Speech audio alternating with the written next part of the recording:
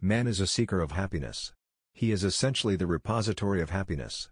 But not realizing this truth about himself, man goes after happiness all over the world.